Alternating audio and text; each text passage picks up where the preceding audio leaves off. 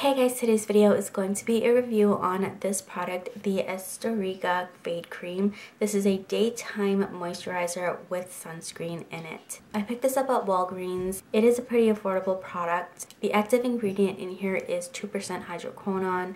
I've used other fade creams with the same ingredient. This is just as good. This is heavily scented and it's a bit on the thicker side. So if you have drier skin, I think this is a great option for you. If you don't like heavily scented products, this is not a good option for you. So some of the warnings on here is avoid eye contact. Obviously, don't use this around your eyes. So if you've never used hydroquinone before, it can irritate your skin. It's not for everybody. Definitely do a test patch somewhere on your arm to see if it irritates you. So the way I've been using this is I use this as a spot treatment if I have a dark spot on my skin. I can use this in the daytime. I also use it at night.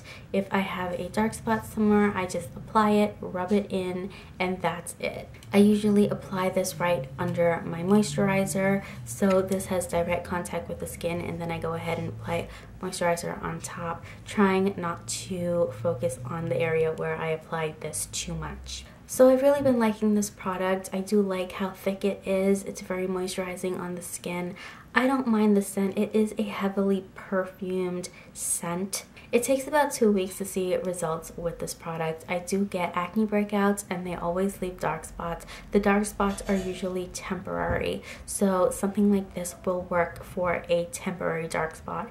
If you've had dark spots that have been there for years, you might need something a little bit stronger, but this is worth giving a try. This works really well under makeup. I'm wearing it right now. It doesn't compromise any of the makeup that I'm wearing. So I've overall been really pleased with this product. That's it for this video. Thank you for watching. I will see you next time. Bye.